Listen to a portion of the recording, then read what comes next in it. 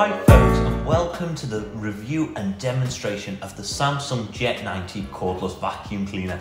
Now this machine might be called a cordless vacuum cleaner, but it is also so much more, and it is really tech-filled vacuum. Now if you're looking for something at the budget end, this is definitely not going to be for you, as its hefty £600 price tag for just the main unit and the floor cleaning attachment is definitely at the high end, competing with Dysons and Sharps.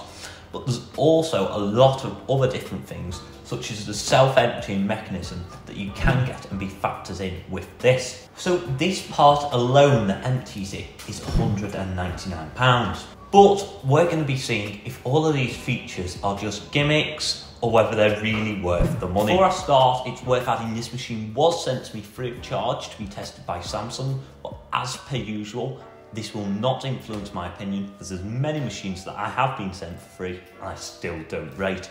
On the carpet demo, we used a variety of different messes, so lentils, flour, pet hair and couscous. We first tested the Samsung through these and it picked them up all flawlessly. There was a tiny bit of flour residue left behind, but a second pass cleaned this up. To see how this machine compared against another machine in the £600 price range, we pitched it up against the Via L11 to see if this could perform any better or any worse. And I'm pleased to report that the Samsung performed on par with this machine and the performance was exceptional.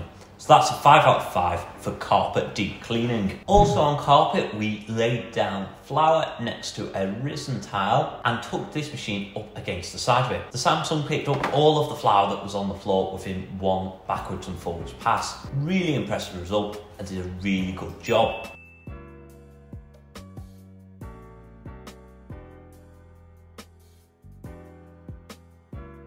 So on the edge pickup, we gave it a 4.5 out of 5.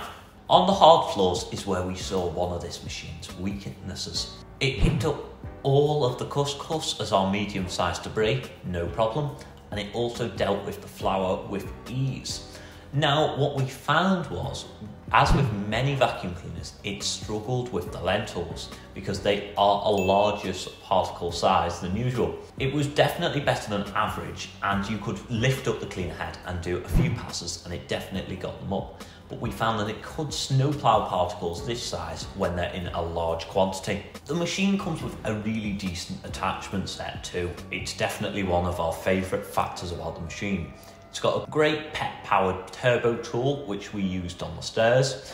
It can skip a little bit as you pull it back, but when we increase the suction to the maximum mode, it tends to clamp down and do a really good job. The Flexi dusting and combination tool was great for cleaning up things like flour and dust off skirting boards, and then getting up high on things like picture rails that usually require a ladder or a lot of bending. It also comes with a nice extendable crevice tool for getting in all those nooks and crannies. Now onto the features and optional extras of this machine.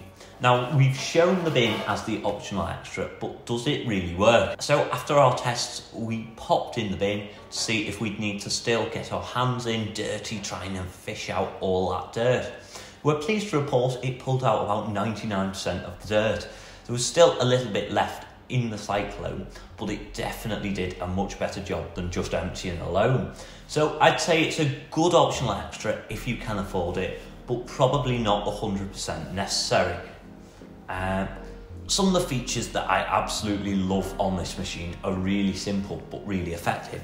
The stand is really outstanding, if you'll pardon the pun.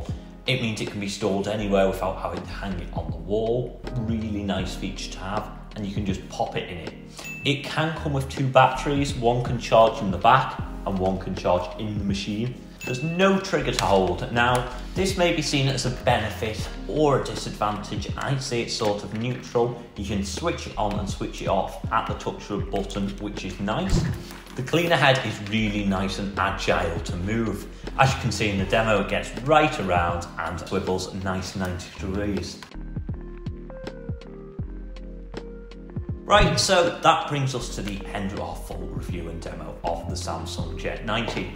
Now, with this hefty price tag, I know the question on everybody's lips is it worth the money? And the answer is yes. It's a really nice alternative to a Dyson machine if you don't want one of them. I'd say the performance is very similar, and it's a nice machine to use. It's solidly built, comes with a good guarantee, and I like the stand and the simple things about it which just give it that edge over certain competitors. I really like this. It is on the pricey side, but definitely worth it if you have got that big home or allergies.